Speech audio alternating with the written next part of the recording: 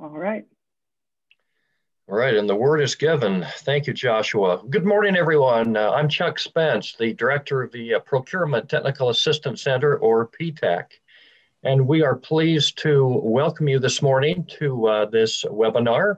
And this featured webinar is an overview of small business administration programs. First, I would like to thank PTAC's regional manager, Mary Ann Flinders, for sponsoring this webinar for you. As you know, Mary Ann covers the counties of Davis, Weber, and Morgan in northern Utah. So Mary Ann, thank you for sponsoring this and for coordinating this. Today, our featured presenter is Mr. Brent Owens. I won't introduce him. I'm going to let Mary Ann do that. But let me tell everyone how privileged and honored you are to have Brent with us this morning. I've known Brent for well over 15 years, and I can tell you from personal experience that Brent Owens is about as knowledgeable and as an expert on the subject of federal procurement as there is. He's a former contracting officer with the Air Force and now the Procurement Center Representative, or PCR, with the SBA. So we are privileged and honored to have him. And not only are we privileged to have him today, this might be his last webinar that he'll do as an official representative of the SBA, as Brent will be retiring after many decades of work in federal government, and he'll be retiring at the end of the month. So Brent, we're going to miss you. We're going to miss you in a number of ways. We're going to miss your experience, your knowledge, your passion, and your friendship. So thank you for doing this for PTAC today. Mary Ann, we'll turn it over to you to talk a little bit about PTAC and then sort of do an official introduction of Brent. Okay, thank you, Chuck. As Chuck said, I'm Mary Ann Flinders, and many of you probably know me. I am the region manager, as he said, for Davis, Weber, and Morgan counties. And so we wanted to put this webinar on for you today and hopefully introduce you to small business administration services that you may not have been aware of or that you did not understand. And Brent's an excellent person to tell you about these services. So I'll take a little time, first of all, to introduce you to PTAC, remind you and reintroduce you, I guess, to the PTAC services that we provide, and then we'll move on to Brent's briefing. Next slide.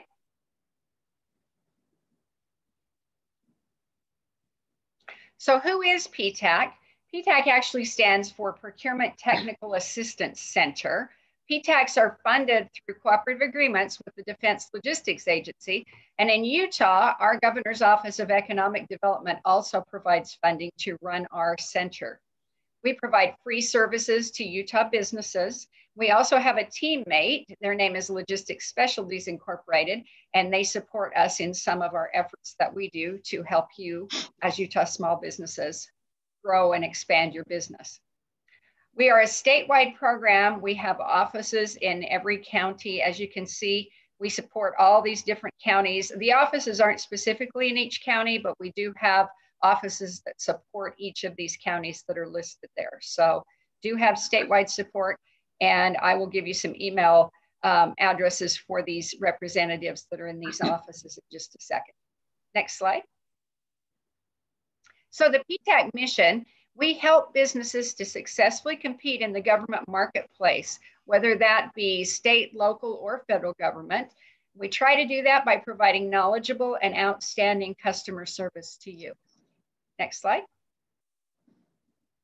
And as I mentioned, PTAC provides free services. And these are examples of the types of free services that we provide.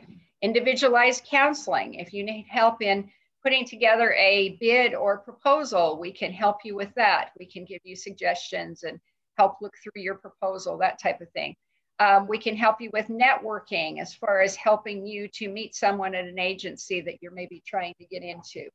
We can help you find bid opportunities. We have a bid match system where we set up a keyword search profile on your company, and our database searches several different opportunity profiles, and if it finds a match for you, then you'll receive an email from us with those bid opportunities.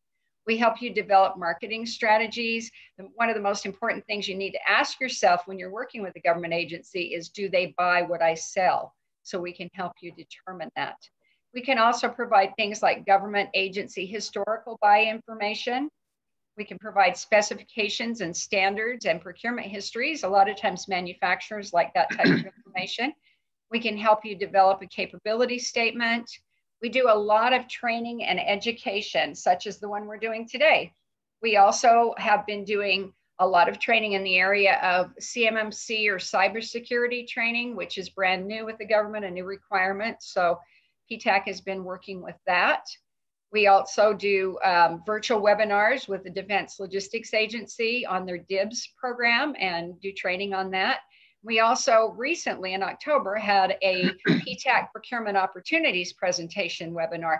Generally, we have this in person. This is our big annual event, but because of the COVID situation, we held it virtually this year. That was a very successful event online for us. We also can help you with things like getting your DUNS number and registering in the system for award management, both of which are required if you're going to do business with the federal government.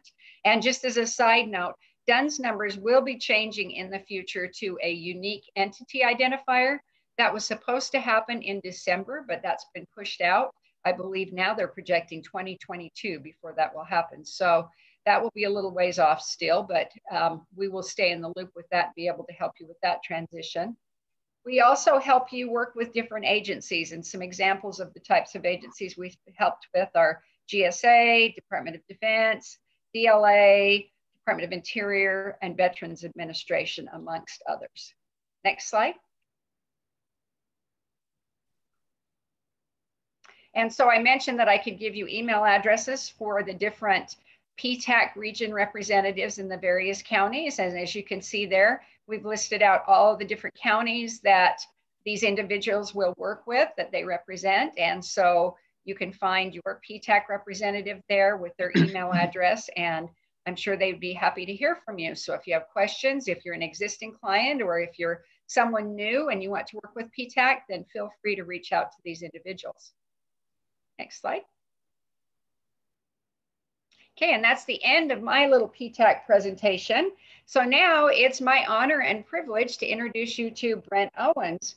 As Chuck mentioned, Brent is a Small Business Administration Procurement Center Rep, or PCR. I used to work at Hill Air Force Base in the small business office, and Brent actually resided in that same office with us. He did not only just represent Hill Air Force Base, but he represented many other federal agencies in the states of Utah, Montana, and Wyoming. Brent has so many years of knowledge. He's been a great support of small business. He also has worked with the Air Force. He had 25 years as a manager, a contracting officer, and a buyer with the Air Force. And as Chuck mentioned, Brent will be leaving us shortly, so we hope he goes on to fulfill all of his fishing dreams and the other things he'd like to do as he retires. And Brent, it's been an honor and a privilege to know you for all the years I've known you and worked with you, and appreciate all the professionalism, all the information you've provided, and also your friendship. I wish you the best as you move on into this new portion of your life. And thank you so much today for being here to help us with this webinar. With that, Brent. You're welcome. Well, thank you. Quite an introduction. Me and Marianne also went to high school together. I've got to tell you that. Right. she looks a lot younger than I do at this point in our lives. Yeah, it's a great honor for me to be able to participate in this webinar with the PTAC. I've done this several times over the years, and I've always enjoyed our relationship. We certainly have a common goal, that being to help small businesses as they navigate through the waters of federal procurement, which can be quite confusing at times for small businesses, especially those just getting started. I'll go to the next slide. So today I just want to kind of give you an overview of who the SBA is, what our programs are all about, and how they can assist small businesses. Next slide. And these are kind of the things I'm going to cover, like, again, just a small overview of who SBA is, and then how do we assist small businesses that are prime contractors? What programs do we have to assist them in federal procurements? And then what programs do we have to help small businesses who would prefer to be a subcontractor or who would like to get started as a subcontractor? And so we'll cover all those subsets as we go. And we've got a small group I can see on the screen here, those who are participating. So I'm open to questions at any time. Maybe after each slide, I'll just pause for a moment. If you have any questions, I'd be glad to field those at that time. Okay, next. Okay, the SBA, the Small Business Administration, we are an independent agency of the federal government. Mary Ann mentioned that my office was at Hill Air Force Base, and I resided right with the Air Force Small Business Office. And so a lot of the people at Hill Air Force Base, especially a lot of the contracting officers, they were confused. Who is Brent Owens? And does he work for the Small Business Office at Hill Air Force Base? And the answer was no. I always had to explain to him, no, I'm a different federal agency. I just happen to reside at Hill Air Force Base, a tenant there, because Hill Air Force Base is one of my biggest customers. But we are an independent agency of the federal government. We're not part of the Department of Defense or any other federal agency. And of course, the goal is to aid, counsel, assist the interests of small business. Congress, in their judgment, when they passed the Small Business Act back in the 1950s, realized that small businesses were the backbone of our economy. Without the small businesses, our economy would really suffer. And so the SBA is established to help them to grow and be successful. We provide technical assistance, financial assistance, disaster recovery assistance. And then I've highlighted in red government contracting assistance, because that's my role, and that's what I'm going to talk about primarily today. We have different types of organizations with different goals within the SBA. We have SBA district offices. Our district office here in Utah is in the federal building in Salt Lake City. They're on State Street and 3rd, I think it's 3rd South. Marla Trollin's the district director there, and they have different responsibilities than what I have. I work for the SBA Government Contracting Office. And I'm going to, next screen, please. The government contracting areas, there are 6 of those throughout the nation. You can see how they're split up there. I actually work for Area 5 government contracting, which takes in those states you can see there. And I have responsibility over Utah, Wyoming, and Montana. And my area director actually resides in Texas. Okay, just for information. Okay, next.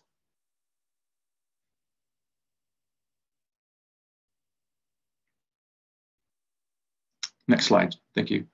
Okay, so the basis for all of our small business programs, it's the law. The Small Business Act implements all the small business programs that I'm going to talk to you about today. And it is the policy of the government to provide maximum practical opportunities in its acquisitions for small businesses at the prime and the subcontract level. So that's the goal. That's the policy that I've been trying to enforce with all the federal agencies that I work with for the last 15 years. It's the policy of the government to look at small business first before we start opening up competitions for larger businesses. So what I'm going to kind of go through today is how do we meet this goal? How do we meet this policy? Okay, next slide. Okay, we're going to talk about prime contractor assistance first. Next slide, please. Okay, we do this in several ways. We have small business contracting goals. I'm going to go through those. We have small business set aside and direct award opportunities in our procurements. We have a Procurement Center Representative, or a PCR. That's me, and I'm going to talk more about what my role and my responsibilities are and how I can assist small businesses and contracting officers. We have the Certificate of Competency Program and the SIZE program. These are 2 programs that are they're enforced to help protect small business interests and protect the integrity of the small business programs that we have, so no one's violating those and getting around the programs that are assigned to help small businesses. Okay, we'll go through each one of these a little bit in detail. Next slide. Okay, so the government through the Small Business Act, so this is statutory, has established small business goals for our procurements.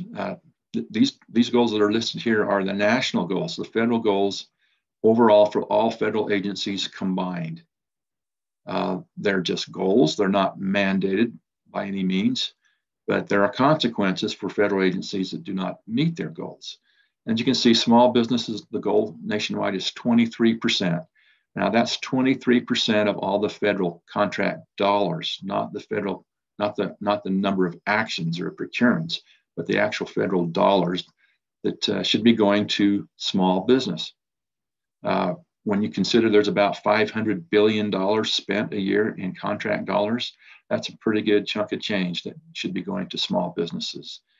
Now, these other types of small businesses, the small disadvantaged business, the women-owned, the HUBs-owned, the service-disabled vet, they also have their goals. These are called socioeconomic categories. We'll talk more about those in a minute.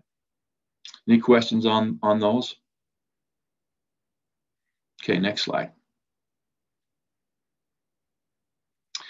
In addition to federal goals, there are goals established for different contracting agencies, federal, different departments of the government, and they have their own specific goals because to establish an overall federal goal for everybody wouldn't be exactly right or fair because different agencies procure different types of things, different types of goods and services, and some are more small business friendly than others, and some are, quite frankly, not a good position for a small business to be able to obtain any of those contract dollars. For example, at Hill Air Force Base, the Air Force Sustainment Center, the small business goal there is 48%. 48% is a lot higher than the federal goal of 23%. But on the other hand, there's another contracting activity out at Hill Air Force Base called the Nuclear Warfare Center, and their goal for small business is only 2%. And the reason being is there aren't a lot of small businesses that are dealing with missiles and the new missile defense systems that we're engaging in right now. Right now, Northrop Grumman has the contract probably for the next 30 years to implement the new missile system that's replacing the ICBM. So the goal of 2% is probably pretty high for that organization. They probably, in my experience the last few years, they haven't met that goal, even though it's only 2%. And then you can see the goals for like Army Dugway, Bureau of Reclamation, and Utah National Guard. These goals are all different. They're based upon their historical achievements and are negotiated every year with the SBA based on what their projections are. So we take a look at all the categories and try to come up with realistic, but yet, goals that will stretch the organizations a little bit as well as we try to maximize participation of small businesses. Okay. So how do we go about achieving these goals? Well, let's talk about that. Any questions on these goals and how they're established? I might also add that, we talk about them being only goals. So people have asked me, well, what's the consequences of an agency not meeting their goals? Well, I can tell you one thing, it's very political. And the administration, doesn't matter which administration, they're watching these goals very much. They know they're important. So agencies that aren't meeting their goals, they get a report card every year from the SBA, and it's given to the administration, and they're tracking it. They know which agencies are meeting their goals and which ones aren't. And the SBA gets involved when agencies are not meeting their goals. The SBA gets heavily involved. And we do more what we call surveillance reviews, where we go in and actually audit the contracting activities, small business policies, their goals, their achievements, and make recommendations. And we keep following up until they get on track and meet their goals. Also, all contracting officers are required to take small business classes to learn about the small business plans, the small business goals and programs, and how they are to maximize participation of small business. Even some of the performance reviews that contracting officers get and managers, head of contracting activities, their annual bonuses quite often are tied to an element that has to do with how well they're achieving their small business goals. So it's important, and we do track them, and we've been doing quite well in the last few years, I might add. Okay, next. Real quick, Jack asks, does Hill Air Force Base typically meet their goals? Actually, we've been doing really well in meeting those goals lately. It's quite often, the two toughest goals to meet are the service disabled veteran-owned small business goal and the hub zone goal. And it's always a quandary to me as to why an Air Force base can't meet their service disabled veteran-owned small business goals. But quite often, as we'll get into, we'll talk about market research and how we determine the types of set-asides we have, and that quite often gears towards how we achieve the goals. But yes, I would say for the most part, we're meeting our goals. There are several different contracting activities at Hill, not just the two I've mentioned here. There's probably about 6 or 7 different ones. And for the most part, most of them are meeting their goals in small business. Okay. Any other questions? Brent, I have a question. This is Brent Call at Richard Manufacturing. The small business goals, do those just represent prime contracting, or does it also represent subcontracting? For example, Northrop Grumman, I know they have a subcontracting small business plan. So I'm wondering if those goals just represent prime contracting actions or subcontracting actions as well. That's a good question. I should have covered that. No, these are prime contract goals only and achievements. The subcontracting achievements are not rolled up into the prime contracting goal achievements. We track those a little differently, and I'll get into that towards the end of this presentation, but these are just prime contract goals and achievements only. Thank you. Okay. Okay, next. Okay, so how do we encourage those goals to be met and to maximize participation? Well, there's several things that we can do, and SBA is the SBA, the Small Business Act, and the SBA help provide for that assistance. We have what we call small business set-asides. So whenever a procurement goes out on the street for bid, it'll tell you on the face of the procurement, is this a procurement that is full and open competition, meaning it's unrestricted, anybody can bid on it, or is it restricted in some way to only certain types of companies? And if it is restricted, we call these set-asides. So for example, we have what's called a small business set-aside, the general small business set-aside that all types of small businesses can compete on this type of procurement. So it's only open to all types of small businesses.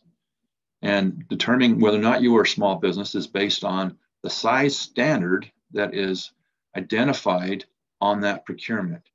It'll be identified by a NAICS code and a corresponding size standard. And if your company qualifies as a small business under those standards, then you're eligible to compete for that specific procurement. We also have procurements that are set aside only for companies that qualify as a hub zone, or we might have competitions that are set aside for just 8A companies. Those are in the 8A program, or the service disabled veteran-owned small business, or a women-owned or economically disadvantaged women-owned small business.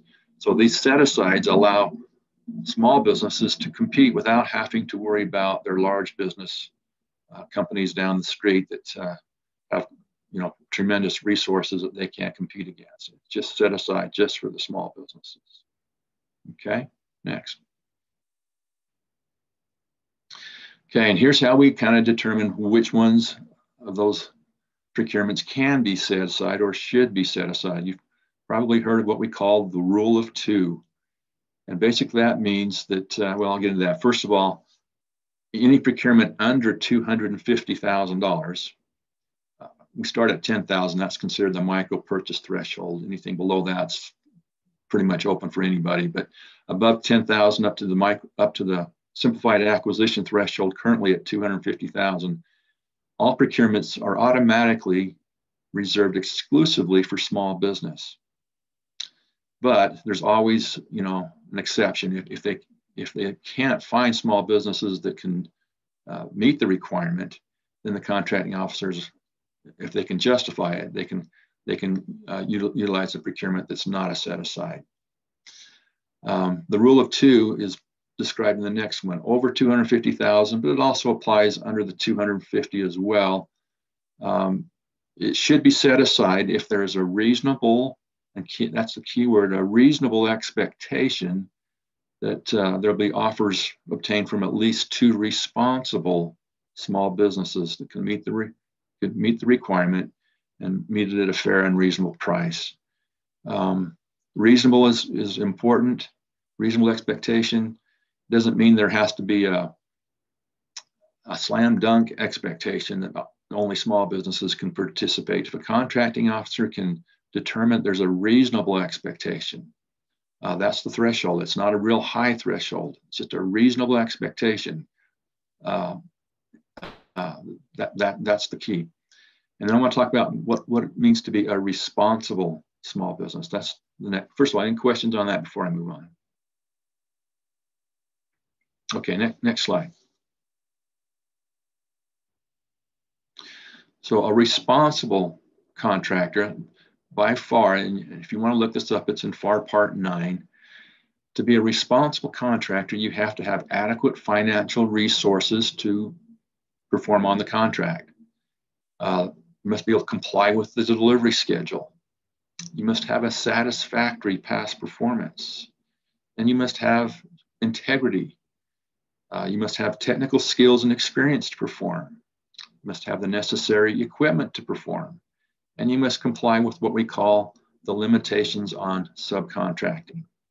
Now you'll notice there's the asterisk by several of those bullets, or the ability to obtain. So when a contracting officer is trying to determine whether or not a contractor is responsible, and do they have adequate financial resources, or do they have the necessary technical skills and experience, or do they have the necessary equipment to perform on this specific procurement, they have to also consider, well, if they don't have it right now, do they have the ability to obtain it before contract performance starts? So quite often, a small business might not be in the position to say, I've got all the necessary equipment to do this requirement. But if I got the contract, I would certainly go out and acquire that equipment, and then I could be able to perform. Same thing with technical skills. They could hire people to perform. If they have the contract, they would go out and hire them. If they don't have the contract, they don't need those people at the time, they wouldn't hire them. Adequate financial resources. They may not have their financial resources now, but if they can show that they could obtain them before contract performance, they could get a line of credit, they could get a loan, they could get their bonding increased, they could do a joint venture with another company and combine their resources. All those types of things have to be considered when determining, is this contractor responsible? And now, do we have a reasonable expectation that we have two responsible contractors? So those are the things we're looking for. And I'll talk more about my role in a minute, but I look for those things as well when I'm reviewing the decisions of contracting officers. Okay, any questions there?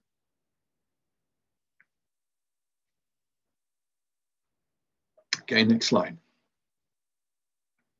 The limitations on subcontracting is one I felt like I needed to explain a little bit. That's one of the elements of a responsible contractor.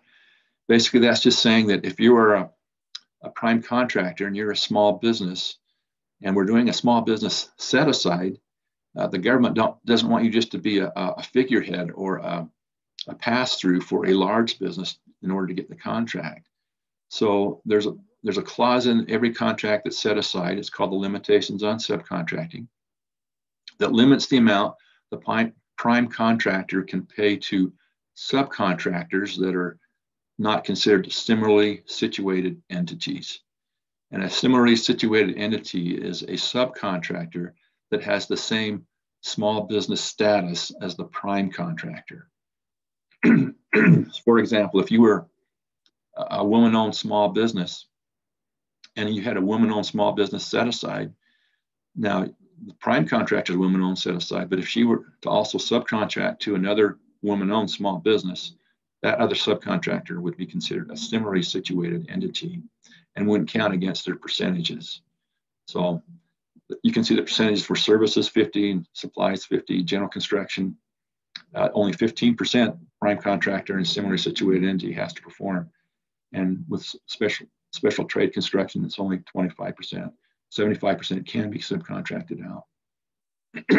Sorry, any questions there? Okay, next slide. Okay, so how does the government go about determining which, I told you there was different types of set-asides, general set-aside, or any of the socioeconomic categories. So a question I often get is, well, how does the government decide which one of those types of set-asides do they choose? I mean, is it by regulation? Is it just by rotating, changing it up? Is it by contracting offer preference, or is there other, how is this determined? Okay, next slide, I'll answer that. Okay, so really it comes down to the contracting officer does have discretion, but that discretion has to be based on certain factors, and it's up for review by the Procurement Center Representative, which is me, to determine whether or not that decision has been made wisely and with the proper discretion. Things that the contracting officer must look at in determining what type of set-aside. They have to first of all look at the procurement history. Certain procurements, just let me give you an example. The best one, if you have a recurring service requirement that's been performed by an 8A contractor under the 8A Small Business Development Program, and this is a recurring service, so basically the same contract's coming up for bid again. Those types of procurements must stay in the 8A program. They don't have to stay necessarily with the same 8A contractor, but they have to stay in the 8A program. So once 8A, it's generally always 8A unless the SBA releases it from the 8A program. And then market search, the results of the market research is generally what will drive the acquisition type. So when a contracting officer, before they determine which type of set-aside they're going to do or what type of procurement they're going to do, they have to do extensive market research which is comparable or to the size and complexity of the procurement that they're getting ready to issue. And they're looking for what types of businesses can actually do the work, which kind of businesses are interested in doing the work. They have to take into effect that rule of two and all the elements there that we talked about previously. And then the last thing they have to look at is, okay, how are we as an agency doing in meeting our small business goals?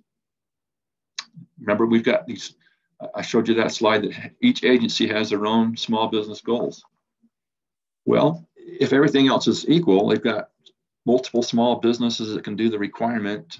They've got several, let's just say, for example, they have several hub zones and service-disabled vets and women-owned and 8A companies. They can all meet the requirement. They're all showing interest. So there's a good pool of companies. They obviously need to do some type of set-aside. So now how do they decide which one? Well, the next thing they would do is they would look at where aren't we meeting our goals? Which of those categories are we not meeting our goals in? And that should drive which type of set-aside they have. Now, there are some rules, and I'm going to get into that a little bit more in detail in the next slide, but the socioeconomic categories, the hub zone, the service-disabled vet, the women-owned, and the small disadvantaged business or 8A type of companies, those types of acquisitions must be considered first before a general small business set-aside. So they do have a higher priority than a general small business set-aside. In addition, if the contracting officer can't determine that there are two or more small businesses in one of those socioeconomic categories, they have to look at and say, is there one service-disabled vet that can meet the requirement? Out of all the service-disabled vets, is there just one that can do it? If there is, they must consider that as a direct source or a sole source to that socioeconomic category before considering a general small business set-aside. Okay. Any questions on that? I'm going to go into a little bit more detail in the next slide. Okay, let's go to the next one. Okay, so this is just kind of a overall flow chart. There are some exceptions to this on how to consider which set-asides. So if it's over 250K, the first consideration would be a set-aside into one of the socioeconomic categories. Now, this isn't exactly correct, because under the 8A program, you have certain thresholds that you must go direct source or sole source, as opposed to competing. It's like $7 million for manufacturing. We'll get into that, and $4.5 million for services. But generally speaking, the first consideration to be looking for a set-aside possibility in one of the socioeconomic categories. The second consideration would be to go a sole source in one of those categories. The third consideration would be a small business set-aside where all small businesses can participate. The last consideration, if there aren't any small businesses, the rule of 2 cannot be met, then would be to do an unrestricted competition, full and open, where all businesses, large and small, can compete. And then I guess I should say the very last consideration would be a sole source situation to a large business, which happens quite often, actually. Okay, any questions on this? Okay, next slide. I mentioned that we can go direct source to some of the socioeconomic categories. I wanted to just highlight when that's possible, because it's not always possible. Under the 8A program, this is a very unique program because it's a business development program. It has special privileges that none of the other programs really have. I say it's 8A sole source, but it could also be considered a direct source, because sometimes there's more than one 8A company that can meet the requirement, but the contracting agency can actually just select the source they would prefer. So it's kind of a direct source rather than a sole source in a lot of situations. In order to do a sole source or direct source, the company, first of all, has to be a small business by the NAICS code. The competitive threshold for 8A is $7.5 million for manufacturing and $4.5 million for services. So if it's under that, it can go sole source. If it's over that, it can also go sole source if the rule of 2 cannot be met, or if it's a ANC or Indian tribally owned company. And then they can go over that threshold for direct source. They must be a responsible contractor, and a contracting officer must be able to negotiate a fair and reasonable price. If they can do that, it's considered, you can go sole source 8A. Now, in the blue block below, it says 8A is a business development program, and therefore they can make a direct award without any additional justification and approvals. Other socioeconomic categories, as I'll get into in a minute, must have what we call a justification approval, or a J&A document assigned at appropriate levels within the contracting office to be able to justify that, in fact, that company is a sole source. And the thresholds for not requiring a J&A are 25 million and 100 million for the DoD, actually, now, recently last year. Okay, next slide. Okay, for women-owned small business or economically disadvantaged women-owned small business, there is sole source opportunities. Basically, it's the same type of flow chart with the same thresholds. The key is if it's not a business development program, and it's not like the 8A program, so there's no statutory authority to make a direct award. Agencies actually have to justify that there is only one woman-owned small business that can meet the requirement. And if they can do that and get it approved through their J&A process, they can go direct source, sole source to a woman-owned small business. Now, you have to consider that this is quite an advantage, though, because when you're looking at sole source opportunities where a company, where a contracting officer wants to go sole source to a company, in this situation, they only have to consider all the women-owned small businesses in the pool. Is there only one women-owned small business in the pool of all women-owned small businesses that can meet your requirement? If they can show that through their market research that that's the case, then they can go a direct source to that one women-owned small business. They don't have to consider other small businesses that could meet the requirement. They only have to consider the pool of women-owned small businesses. Okay, any questions on that? Okay, next. Okay, the service disabled veteran-owned small business sole source program is the same, very similar to women-owned. Again, if they can justify that there's only one service disabled vet-owned company that can meet the requirement out of the pool of all service disabled vet companies, then it can be sole source to that company. Okay, next. Hub zone's the same way, same process. There's only one hub zone that can meet your requirement out of the pool of hub zones. It can be sole source to that company. Okay, next. And then just to review, there's the considerations again. First consideration is a set aside.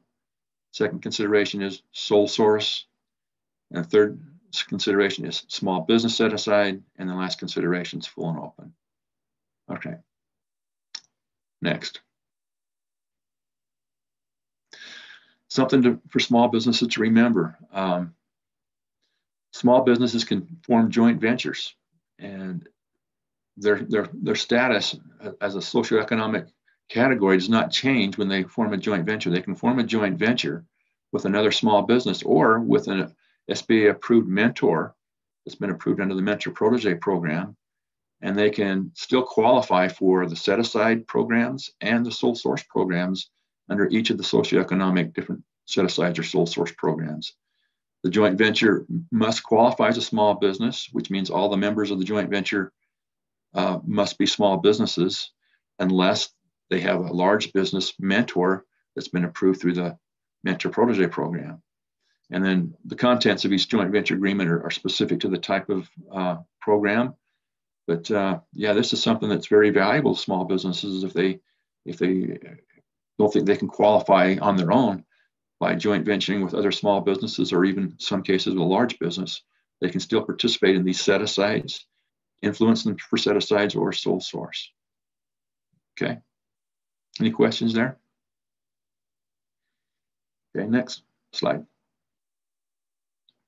Okay, so the question I pose here, how can small businesses influence the type of acquisition?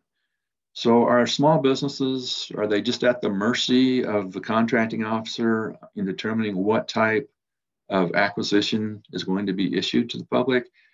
The answer is no.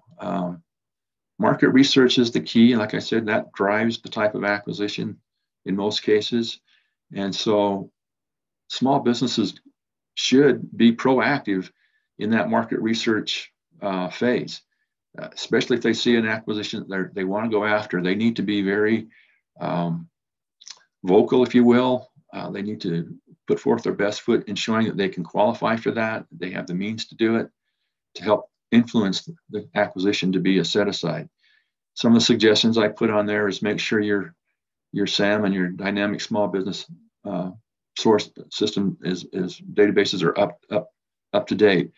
On some of the smaller acquisitions, and I'm saying usually those under the simplified acquisition threshold, the market research the contracting officer is required to do is not as extensive, obviously, as for a larger procurement. So sometimes all a contracting officer will do is they will look in SAM, they will look in the dynamic small business search system. They'll search by a NAICS code or a keyword and find out what small businesses qualify. And so if your full description is not up to date, if you don't have those key bullets, those keywords that might be, highlight what you can do, you might be overlooked. You might not even be considered. You might not even see that there's a requirement out there you're looking for, or the contracting officer might not see that you're interested in a requirement you might be interested for. Make sure you have a really good descriptive website. That's another means of how contracting officers are searching. If they see you in the SAM database, but they want to know more about you, they'll go to your website. They'll try to go to your website and see if they can get more details about you. So those are important. Those are being looked at by contracting officers.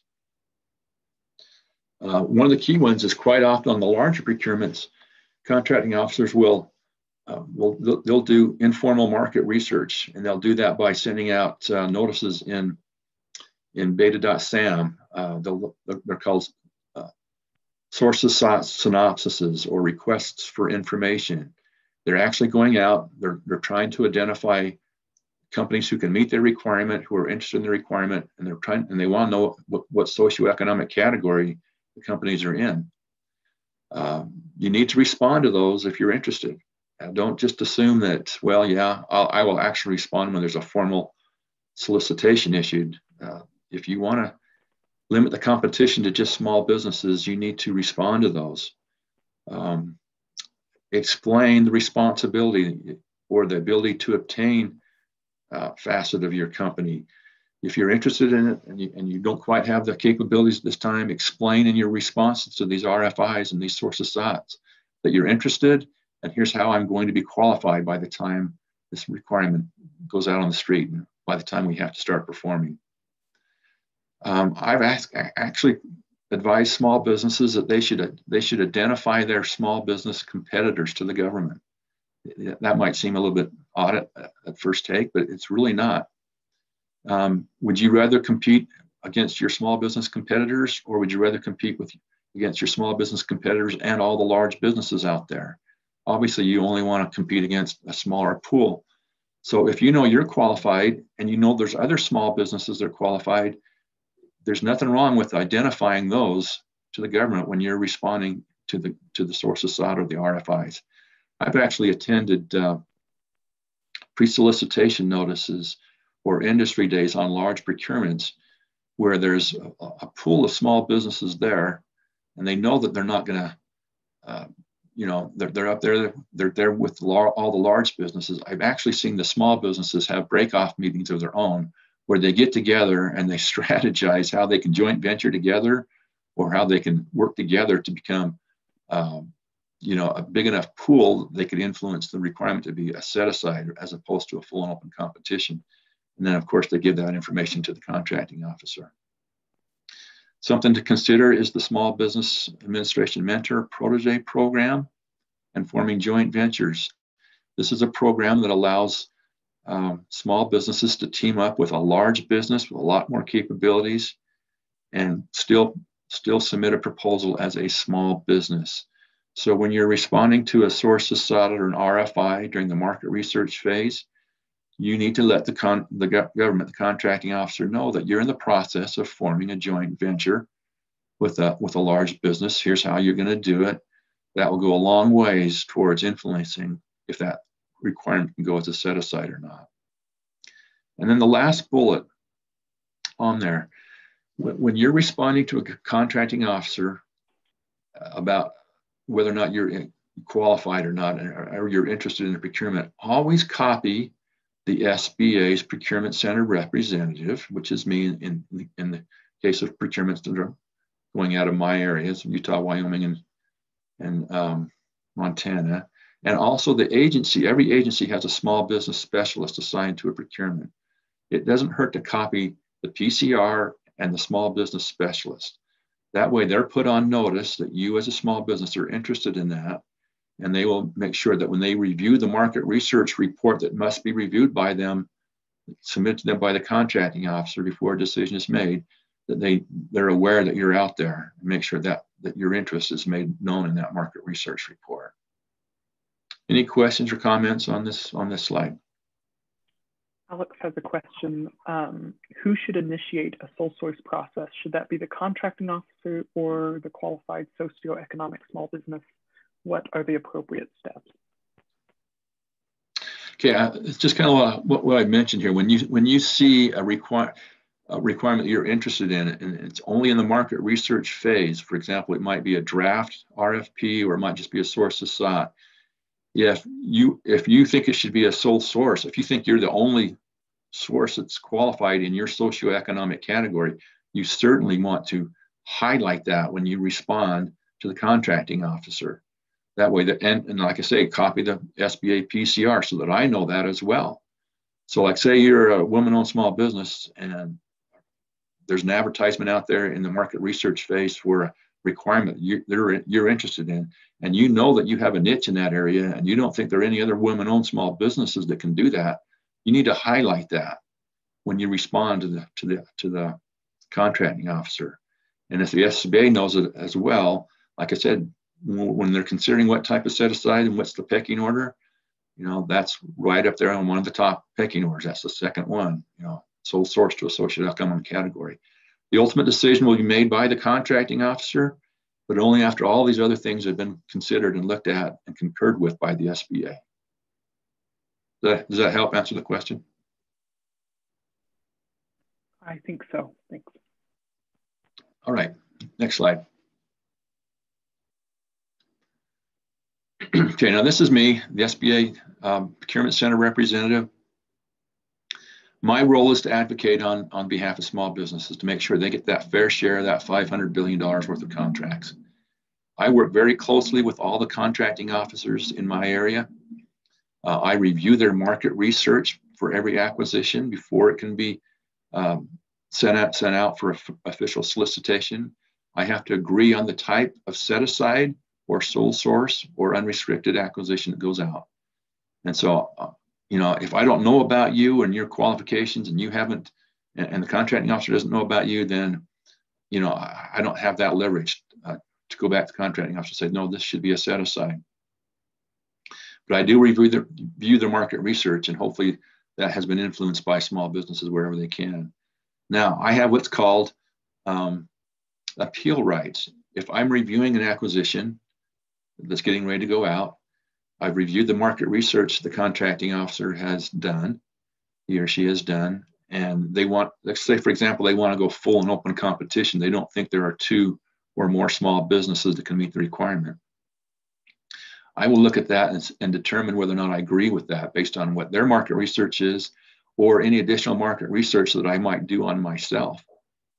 And if I don't agree with that, then I can appeal their decision to go full and open competition. And that appeal basically means I go to the head of the contracting activity and we have that discussion there and make a decision there. And if it can't be made there, if we can't agree on it there, it gets appealed to the SBA administrator and to the agency secretary of the whatever agency it is. And in the meantime, the whole procurement process comes to a stop until that's resolved. So, you know, if I invoke my appeal rights, the whole procurement process stops. So most contracting officers, they know what I'm looking for. They know what I require from them. I require adequate market research to justify their position. Otherwise, the whole thing's going to come to a stop until it gets resolved. Okay. SBA PCRs such as myself, we every year we go out and do what we call surveillance reviews on contracting activities. A team of PCRs led by a lead PCR team lead will go out and review acquisitions, review the contracts, all the market research from a contracting activity for the last 5 years, and see if they're really trying to maximize participation of small business. And if they're not, we come back every year until they do. And we write them up or we give them suggestions, and that gets elevated to their higher management as well. We also do training such as this to not only contractors, but I also do a lot of training to contracting officers to advise them on the Small Business Act and what their roles and responsibilities are. You can always locate who the PCR is for an area by going to the website that I've identified there. Like they mentioned, I'm retiring at the end of this month, and someone will be coming in to take my place. That person hasn't been identified yet, but it will be soon. And you can always go to this website if you're not sure. If you're looking for a procurement outside of one of the states that I represent, you can go to this website. You can find out who that person is and make sure you engage them in your responses with the contracting officer at that, to help you as well. Okay. Okay, next slide.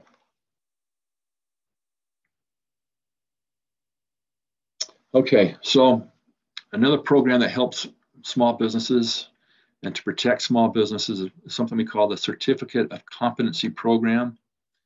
So the procurement's gone out for bid. Contractors have submitted their proposals or their bids. The evaluations have taken place by the contracting office, and they've determined who they think is in line for the award of the contract. Once they get at that stage, the last thing the contracting officer must do, they must make a determination that the contractor is responsible. And if they can't make that determination that they're responsible, then they have to refer the situation to the SBA. Excuse me.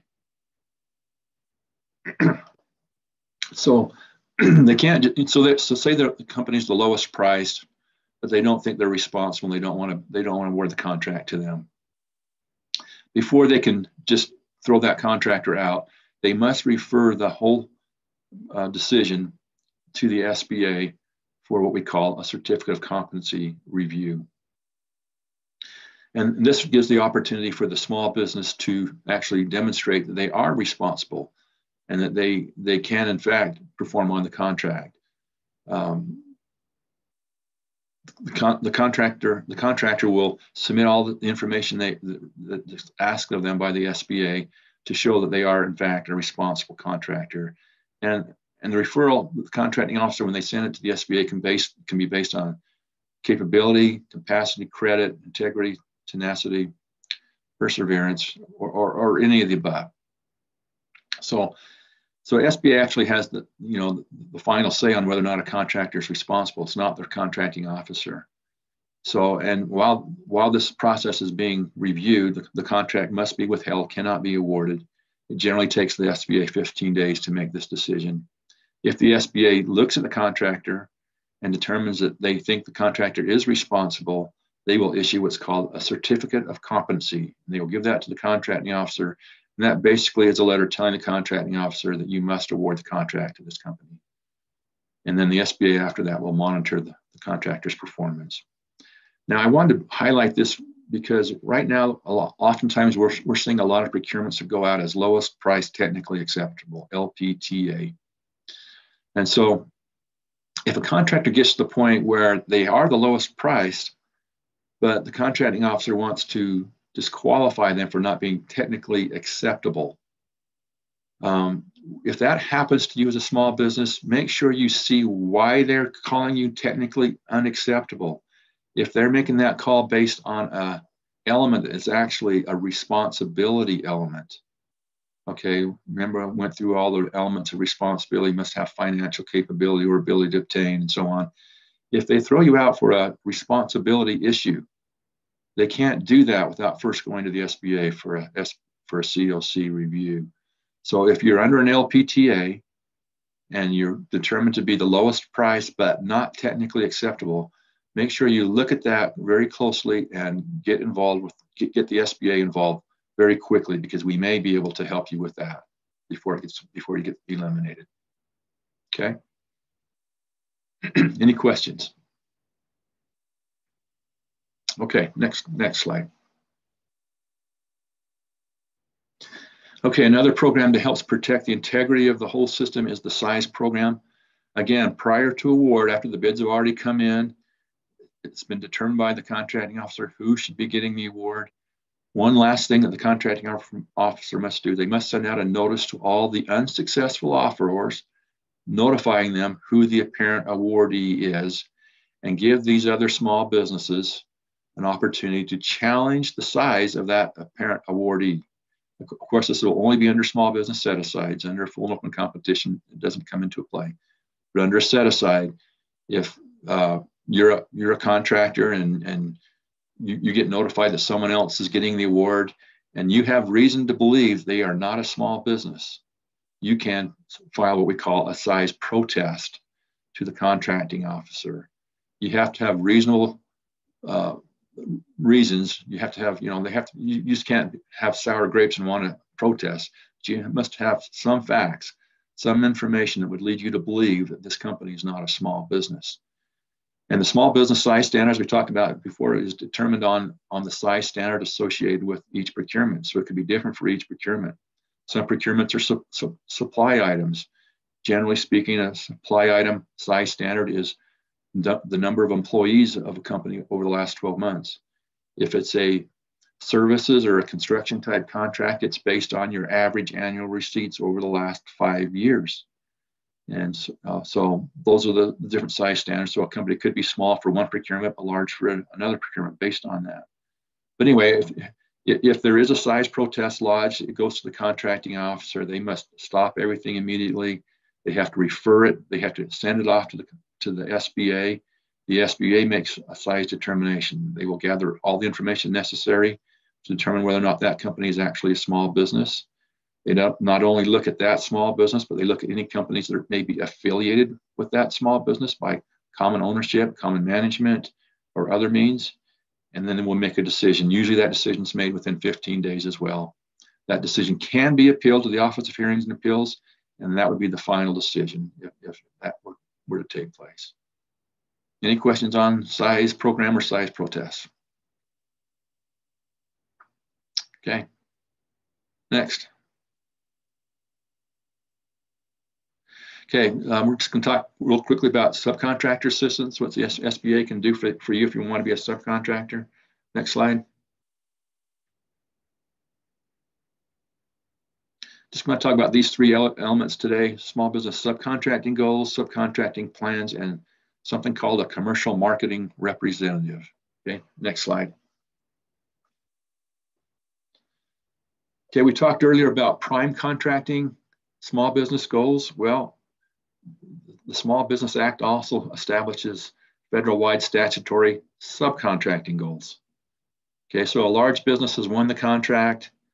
Now they must submit a subcontracting plan, which I'm going to talk about in a minute.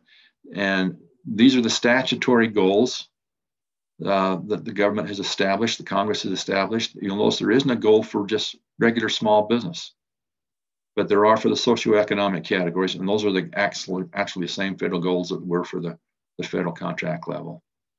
And so go to the next slide. I think it would be more beneficial to go to the next slide next. Okay, so here's when a subcontracting plan from a large business is required. Of course, they're never required when it's a small business set aside, because it'd be a small business winning the award.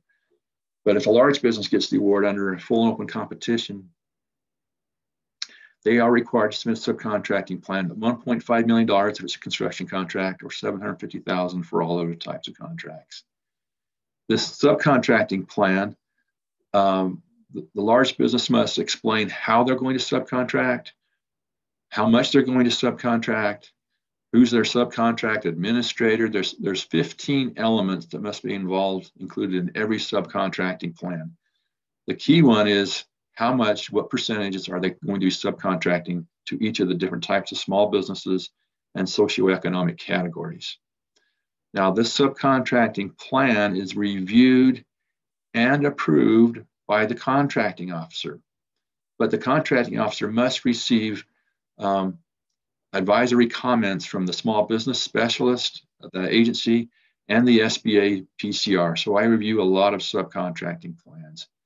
And what we're looking for is to make sure that the goals that are established in that subcontracting plan are realistic and achievable for that specific contract. They may be higher or lower than those statutory goals that I showed you on the previous screen. We want them to be realistic and make them stretch for the contract that's actually going to be performed. Okay. Now, this plan, once it's been approved, is actually incorporated into the contract. It becomes part of the terms and conditions of the contract. And so if it's not adhered to, if there isn't a good faith effort to try to accomplish those goals, there can be consequences to that large business prime contractor. There are liquidated damages that can be assessed, penalties that can be assessed to a prime contractor that has goals, has a plan, and just throws them out the window and doesn't even try to comply with them. Large businesses quite often will receive performance reviews on their contract. A CPARS rating is performed on every large dollar contract. Those ratings can really help or hurt a contractor as far as receiving future contracts, because past performance will always be looked at on future contracts. And something that we're really pushing hard for is to make sure the past performance includes how well has that prime contractor done in achieving their small business goals. So this is one area that large businesses are really looked at as far as how they're helping the small businesses. You can either help or hurt them with their performance on the existing contract, and also for future contracts. Okay, next slide. Okay, just one last thing I wanted to mention. We have what's called a commercial marketing representative, or a CMR. This person's kind of the counterpart to the PCR, my position.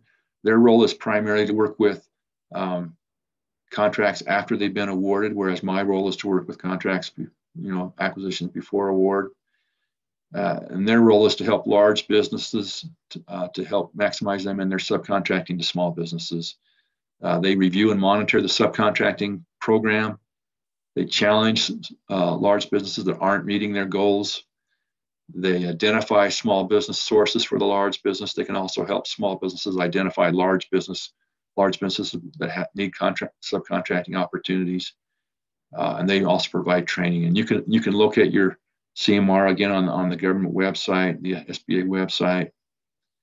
Region 8 is the region I belong to. The CMR, her name is Sophia, and there's her email. She'd be glad to hear from you, and tell her that I sent you. She'll be happy to hear that as well. Any questions on that? I think we're about through here. Okay, next slide.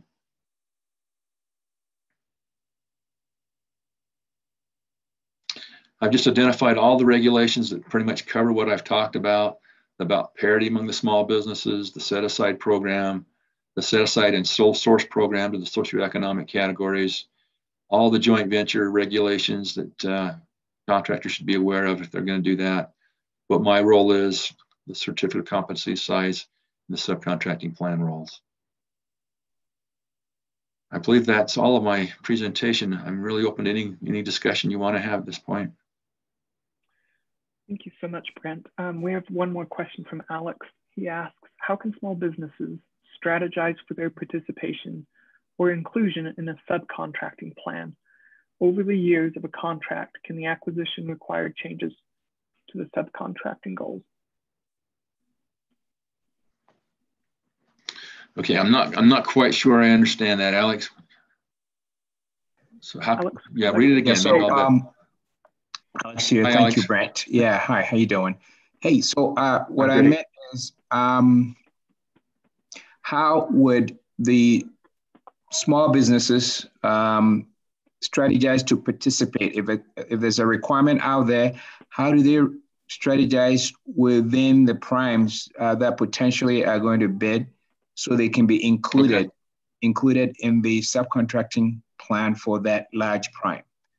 And then the next question is, over the years, or if you include it and the contract is awarded, over the length of that particular contract, can the government come back and say, change the subcontracting plan within, let's say there's a base plus 5.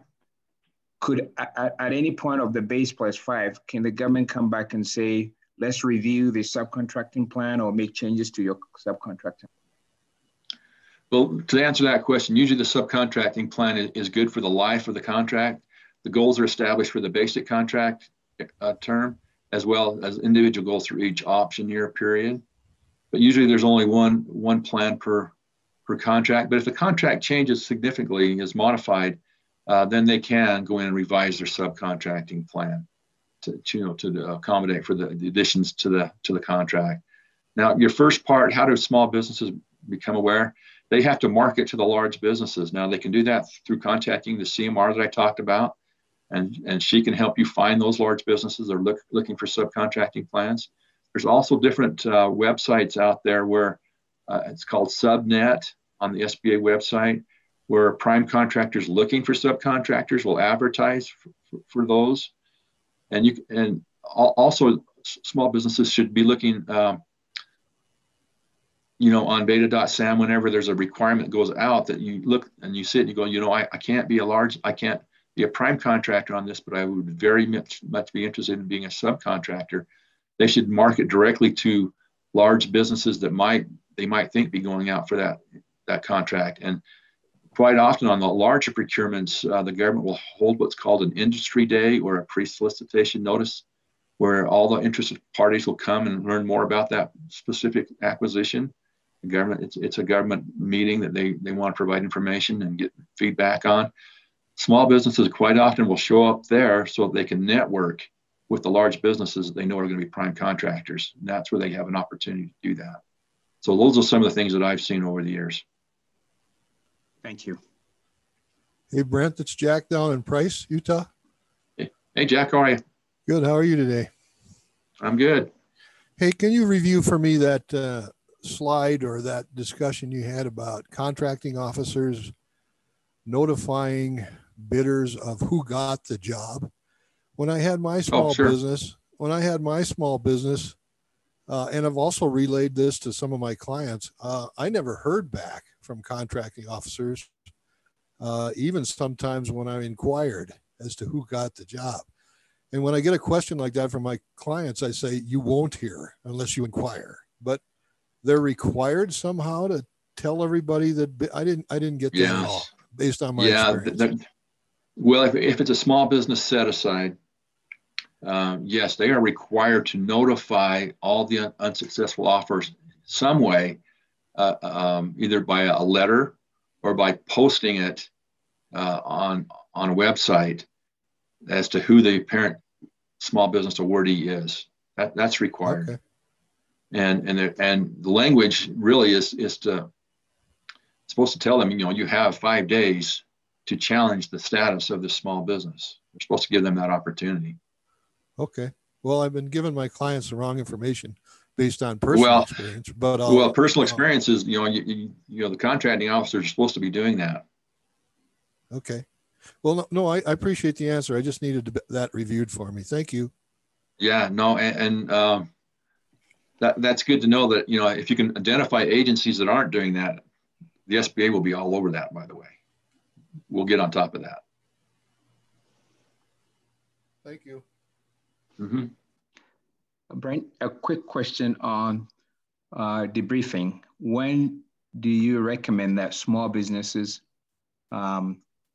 proceed to a requesting for a debriefing on a contract on which they had submitted, especially on RFP that they had submitted? Some feel a bit skittish to go for it, thinking they could be penalized if they keep bothering as contracting officer. What do you recommend after your years of experience? Well, contractors are allowed by the FAR, by the regulation, to be debriefed on an acquisition. Now, some solicitations, I actually seen some solicitations will kind of restrict that a little bit. They'll explain how they'll debrief you, but the FAR allows for all contractors to be debriefed on an acquisition if they ask for it timely. So usually you have to ask for it within 5 days, or I can't remember for sure, I'd have to look it up, 5 or 10 days from when you've been notified that you're not the successful offer. If you request the debriefing, you're supposed to be given that debriefing. And the purpose is not to go in there and find out why you necessarily didn't get the contract over the awarded firm. It's to find out how your proposal could be improved for the next acquisition. They can give you some guidelines on what they didn't see or what they would have liked to have seen in your proposal that would have helped it. Some small businesses go in there with the idea, or not just small, but mostly large business will go into a debriefing with the idea that, hey, we should have got that contract, and we're going to find out what we have to find out about the one who did get it and how they mistreated us so that we can protest. And that's why some contractors are reluctant, because they think, well, contracting officers are always on the defensive because they think they're coming in here to find out what we can do to protest. And so they're going to be kind of a little tight-lipped about it. But that's not the case. That's not the way it should be. It should be that you're going in there to really find out how you can improve your next proposal. So in that sense, what kind of leading questions might be most appropriate? Oh, I'd have to think about that one. It'd depend on each solicitation.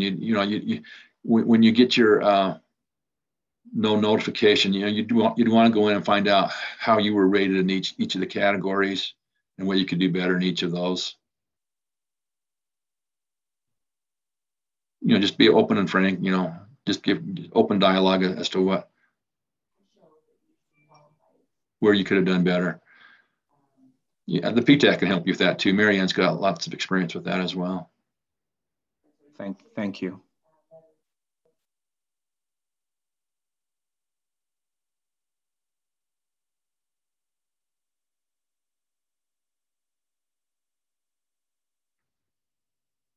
Any other questions? I think that's the end of my presentation.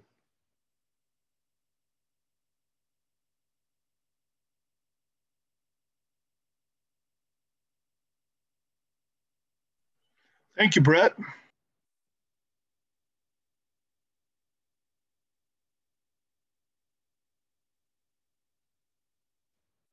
And Alex, these slides, are obviously available to anybody who wants them.